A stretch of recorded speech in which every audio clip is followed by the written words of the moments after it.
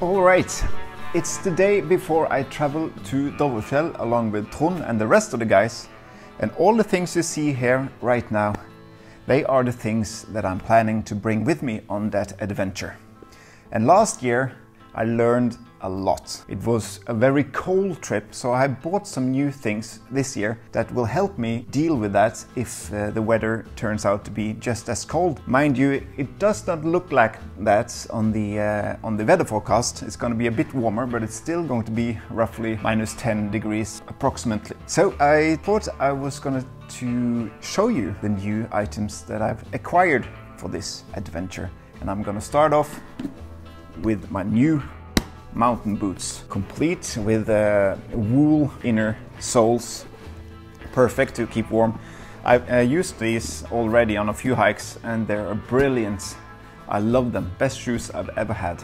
Also, I've acquired new mittens, really good shell mittens outside, and inside wool mittens as well. And the best part with these is that you can hang them on your arm. And last year all my microphones froze to death, so I've acquired a new microphone which I'm talking into right now. My water froze last year when I was trying to drink. It was just a massive bulk of ice, so I bought a new water bottle which will prevent my water from freezing. And I bought a new thermos that will keep my water warm, so I can make some coffee and some soup or some oatmeal on top of the mountain. Almost forgot, I bought a new lens, the 100-400 for the Micro Four Thirds system. So this is basically on a full frame, it's 200-800 millimeters. So this allows me to get pretty close to the muskox. I love it. I used it already and it's a massive upgrade from the 100-300 millimeter I had last year. And I'm gonna bring this, the 70-200 millimeter for the S1. Also, I bought a new photo bag, photo/hiking bag, which I will receive when I get to Stavanger. Trond has it, so looking forward to try that. It comes with its own ICU. It's 80 liters, so that bag will replace this on my future hikes. All right, I'm gonna pack this into this bag, and then I'll start traveling to Stavanger.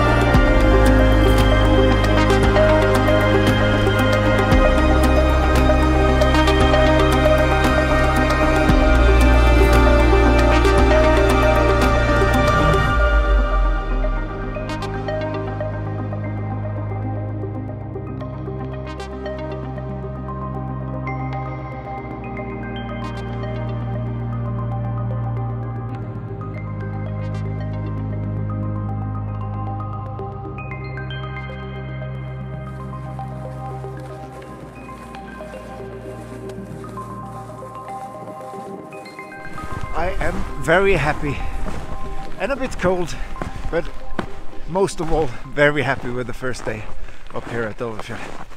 We saw 5 animals, and I actually think I got 1 or 2 decent photographs. I especially liked the ones towards the end with the pink sky up in the background.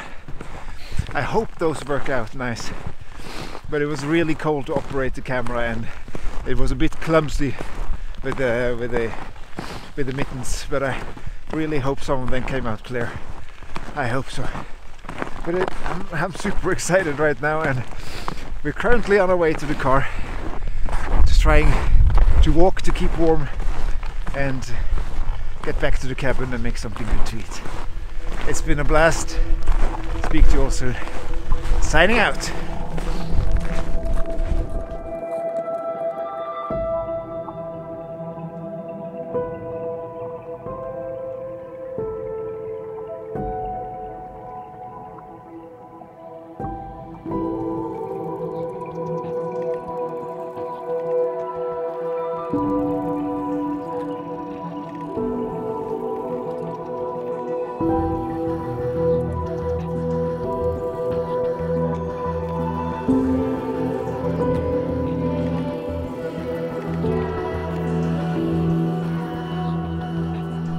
Last year, Trond interviewed me and he asked me what kind of photograph I wanted out of muskox while I was up there.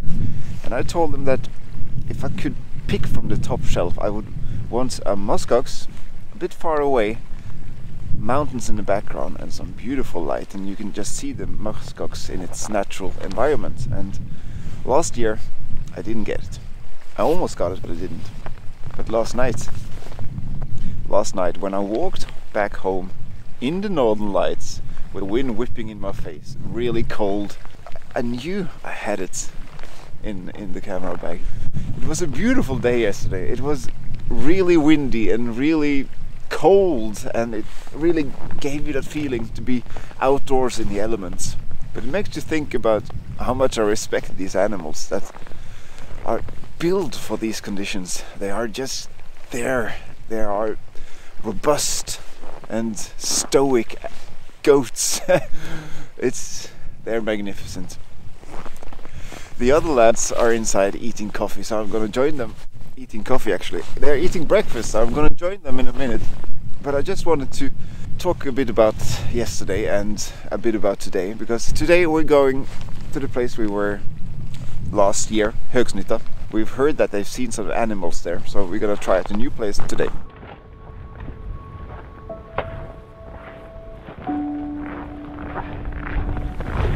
Day 2, I am ready.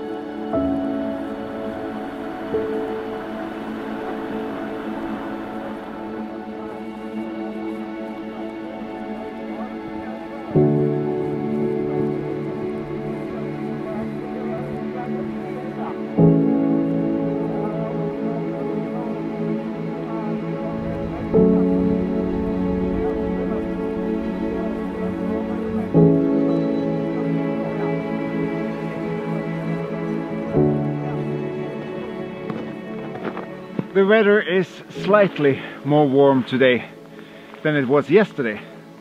It's almost too warm. But one thing I've learned over the years is that you should never complain about being warm. See you at the top.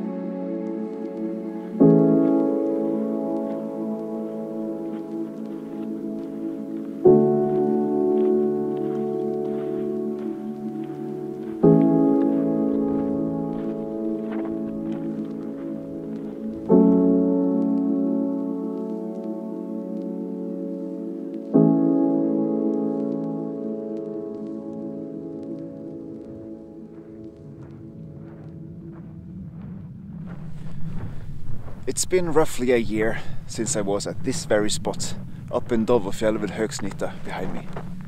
And I gotta say that this place, it's still as beautiful now as it was the last year.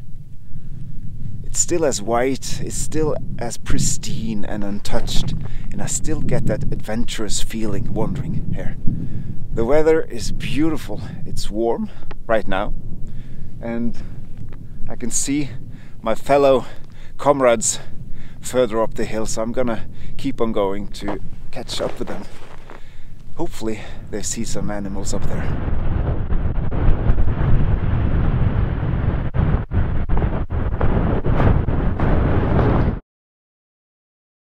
We have something in Norway called fjellvettreglene.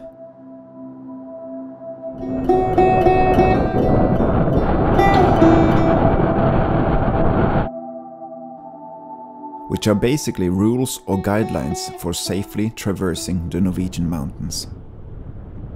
In English, this translates to the Norwegian Mountain Code. These guidelines pretty much hang on every cabin refrigerator around in Norway, and even though the rarest among us can name them all by heart, we all know at least one or two, and there are 10 in total. One of the more famous rules is "Den I tide, det er ingen skam å snu." Don't be ashamed to turn around. In this lies that you must recognize a potential bad situation before it's too late. And it's well known that mountain weather is fleeting and unpredictable. When we started this hike, I took off my sweater. Now, 1 hour later, I'm searching for every layer I brought with me. The wind whips at maybe 18 meters a second, and at 10 degrees below zero, this can get cold very quickly. This is no time to lose your hat or your mittens. The wind was so bad that every interview I did with Trond and Espen, I could not salvage a word from it, even though the windscreen were pretty powerful. But what we're trying to say in this clip is that there are 13 animals in the valley just below us, and in order to get to them we have to turn back and head into the valley from the bottom. So we started the descent into the valley, but in the back of our minds the Norwegian mountain code number 8 started to ring. Don't be ashamed to turn around. We had a few hours of daylight left. We are 1 hour away from the musk oxen, and from that spot maybe 2 or more hours away from the car. It would get dark. The wind were picking up speed and we were heading into a valley where none of us had been before. A potential bad situation. We decided to turn around.